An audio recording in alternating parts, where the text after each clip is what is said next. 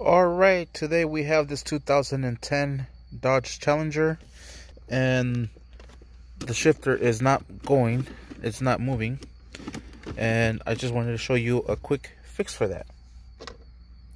So let's go ahead and get started.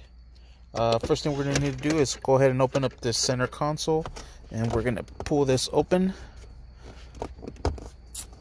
Just like, you might need a pry tool to pull this open.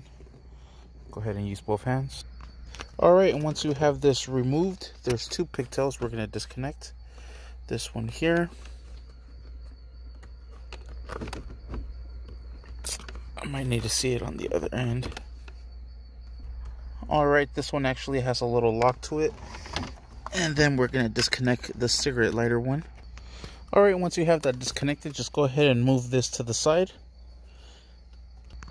Alright, so as you can see, there it is locked.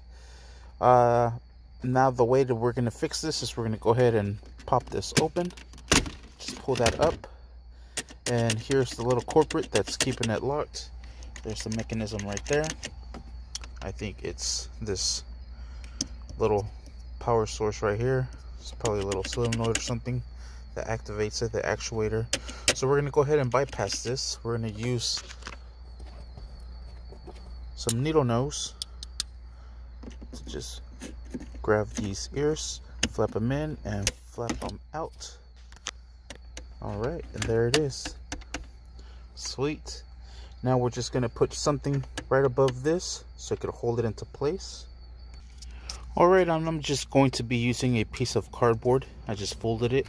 It's just going to sit right here, and this plastic piece is going to go right above it and compress it down. That way that flap doesn't come back up. Alright, and there it is back together. You just see a little bit of white, but there it is. Now it doesn't get locked, and it's able to shift into gears. Sweet. Now we're just going to go ahead and put everything back together. Connect these pigtails right in here. Let's see if we can do it single-handedly.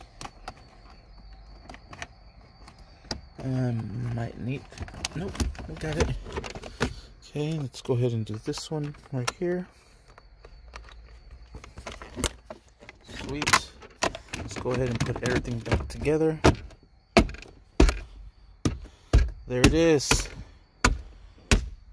Just hit everything down.